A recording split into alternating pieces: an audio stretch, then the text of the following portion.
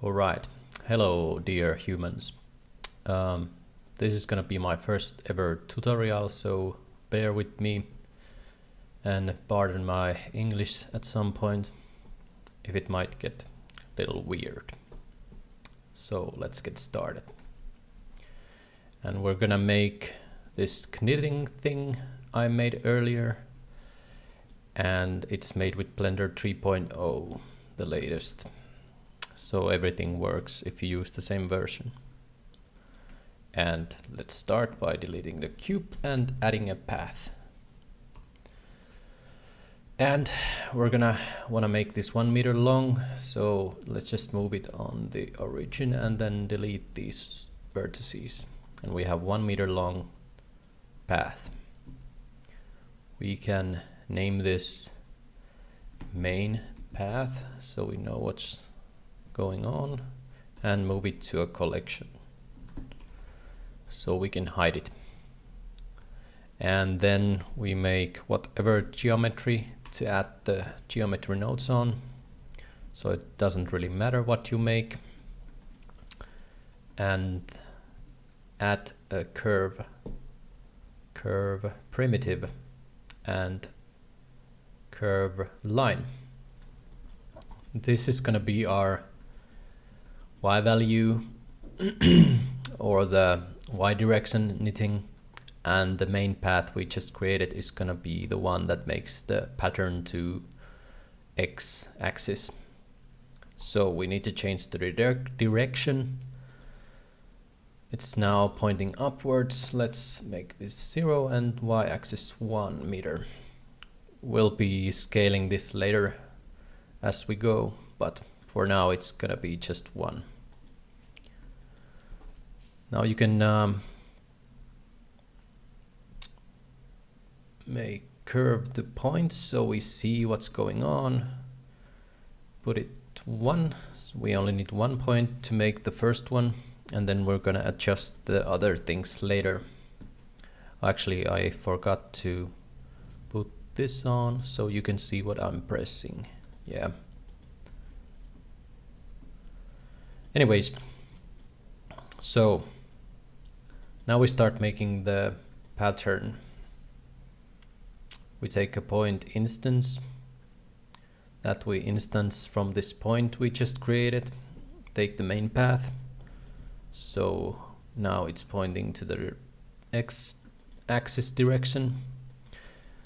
And actually what I like to do at this point is give it some shape. So take the curve the mesh, which turns it in the mesh, and we can now use a curve profile, which you can find from curve primitives, or you can make your own one if you want. Adjust it more smaller, yeah, something like that. All right. So now we have this 1 meter long path, and we want to do something with it, and we want to do this to it. So we need to move it 0 from here, 1 from here, -1 to this direction, and 0 again here. So that's why we're gonna use the sine wave or sine math. Not sure what's the proper saying word for it. We have to separate the XYZ of this path.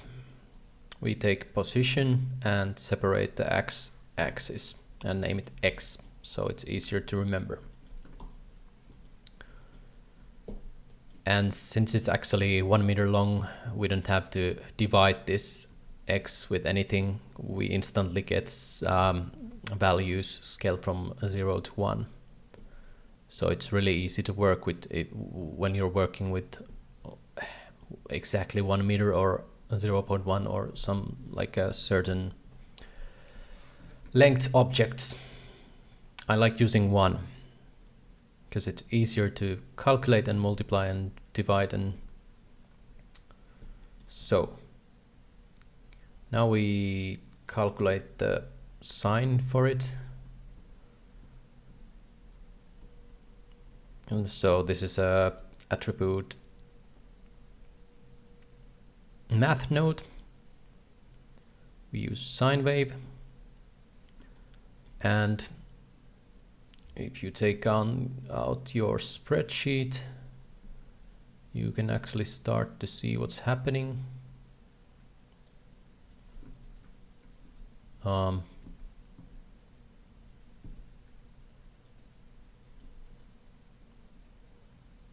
Oh, sorry, wrong spreadsheet. Yeah.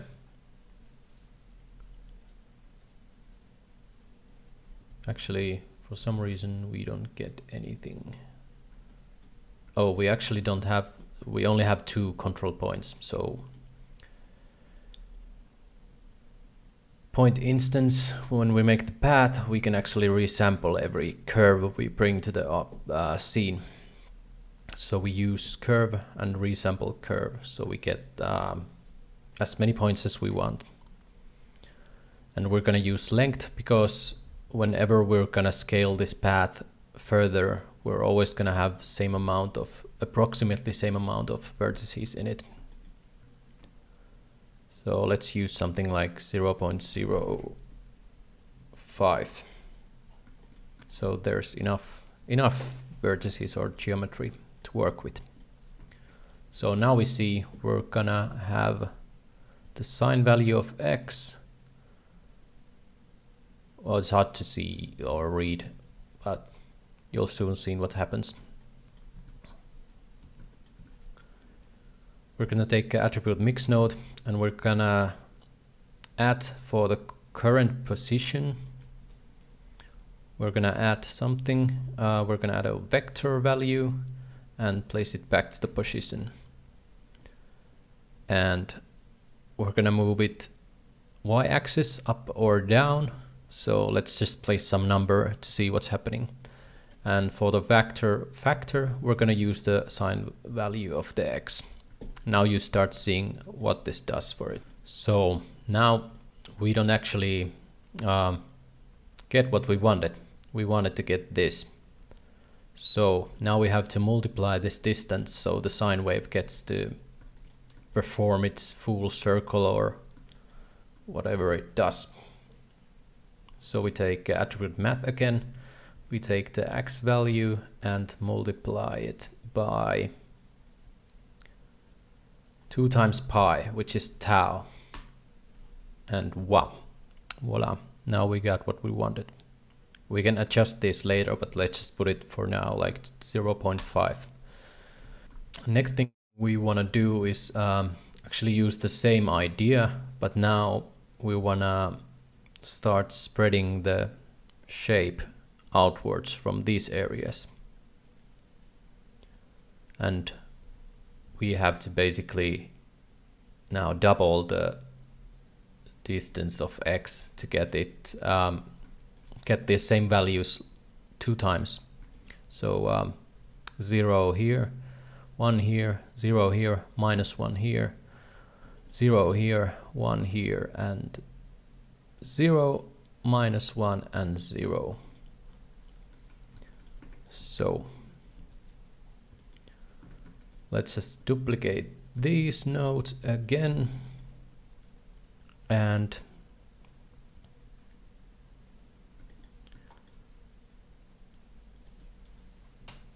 now we need to move it this direction, but now it's using only the one full circle, so it's only 1 and -1 here. So if we multiply this by 2, we got this. And that's basically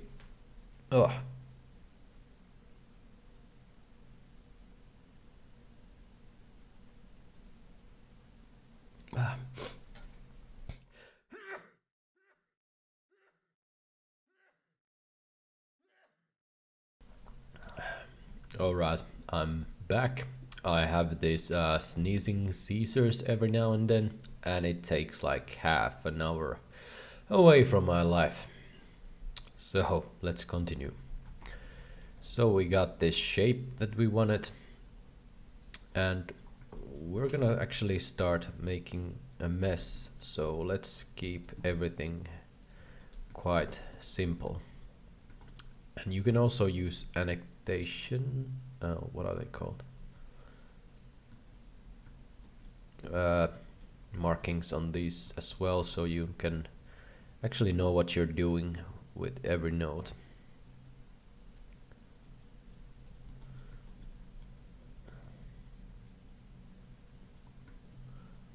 No, that's not it. Right. Next we need to do is get this shape downwards so the pattern lays perfectly when they're on top of each other. We can use the same principle again, pi cosine wave, getting 0, 1 and 0 here. So we can just copy this math here.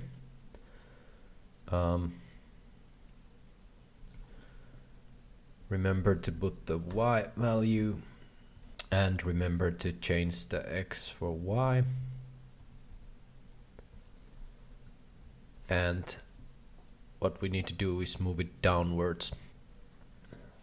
And from testing I know it's pi, so let's just type in tau divided by 2 and use the cosine. And now we have it, and we can adjust it later with this one. Let's draw this one here so you know what's going on.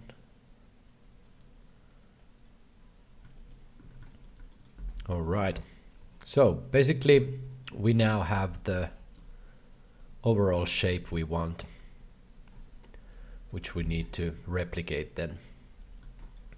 We can now make it a bit smoother as well.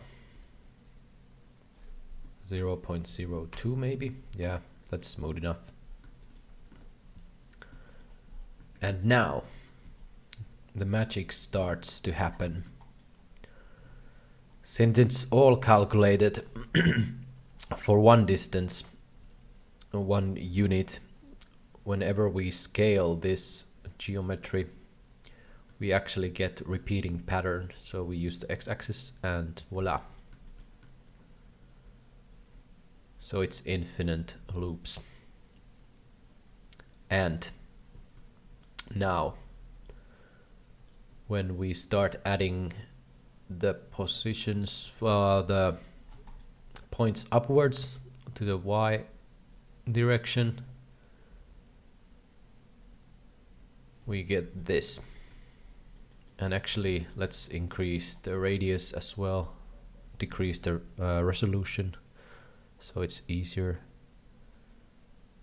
and let's put it something like there and adjust it as it should be. But now we see the problem, because it's using a constant value as well to calculate the cosine wave to this direction. We actually need to let's go top. We need to disable the y for these paths, so they're all here when the calculation happens, and then in the end we have to restore it back to the this position. So what we do is we take the vector math node, we take the current position here and we restore it to position y, and we multiply every other value but y value. So this is now stored, the y value of it is stored now in this parameter. And then we actually do the same thing but the other way around. So we multiply x and z, but remove the y. And let's store this. Let's store this in called no y, and we use this value now to deal with everything, actually till this point. So you might think that there's an error now, but it doesn't have the y value, so everything is now stored in the same position. So now we need to add the y for the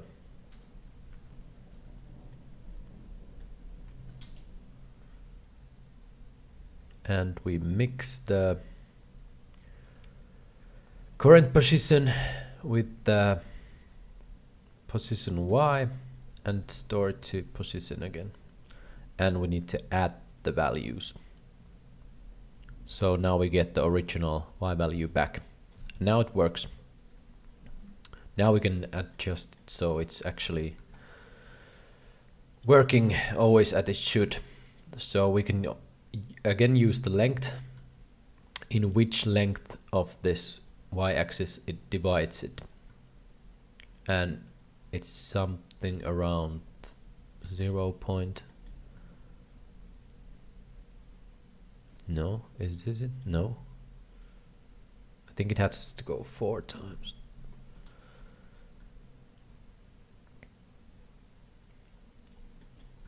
Yeah, that's about right. We can always adjust the scale of this loop so we get the correct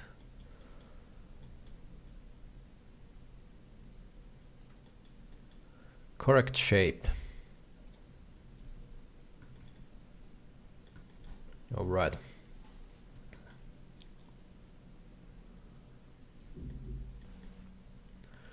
So next thing we need to do is we need to actually get the value before we change the shape.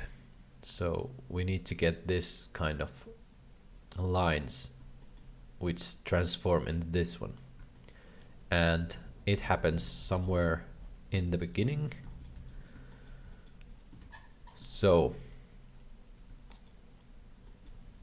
we need to take an attribute convert and take this position and store it to position line.